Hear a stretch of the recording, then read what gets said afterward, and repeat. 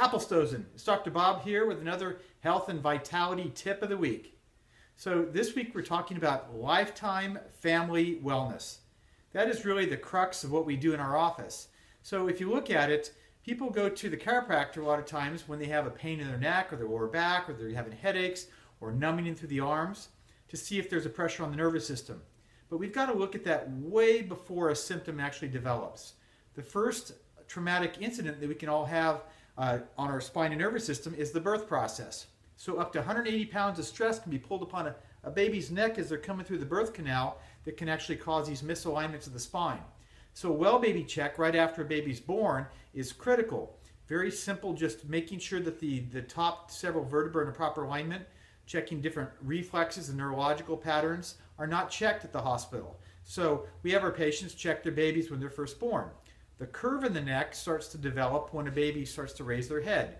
The low back curve starts to form when a baby starts to sit up and crawl. The balance of the hips and the pelvis and the rest of the spine become weight bearing is very important as a baby starts to stand and walk. So in the first year, a baby should have a minimum of 6 checkups to make sure that the spine is in proper alignment. Now, if they have falls or injuries, they should be checked more often, but that's a minimum to make sure that the spine is growing. Very important in the first year. If you look at it from 1946 to 1964, we had this baby boomer age. So 77 million babies were born in that period of time.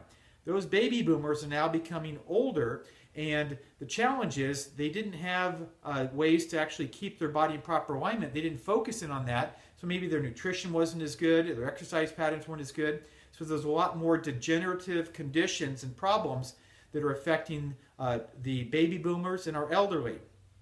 Things like Alzheimer's, neurological problems, osteoarthritis, all these things can actually be looked at, and if you do certain proactive things, you can really affect the development of some of these conditions. So you want to make sure that you have a wellness mindset, that you're actually having wellness checkups to make sure that your nervous system, your master system, is controlling everything in the body.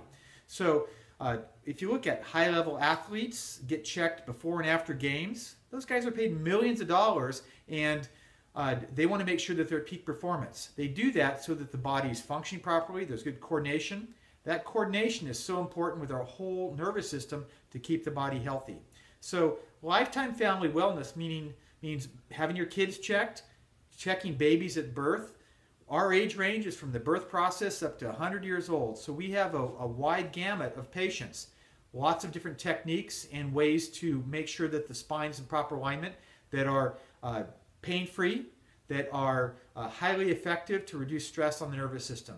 So you've got to have a mindset first of a lifetime family wellness, not necessarily for you, for your condition, but for your family.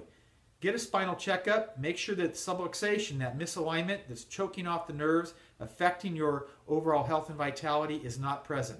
So this week, it's important to make sure that you get your family checked.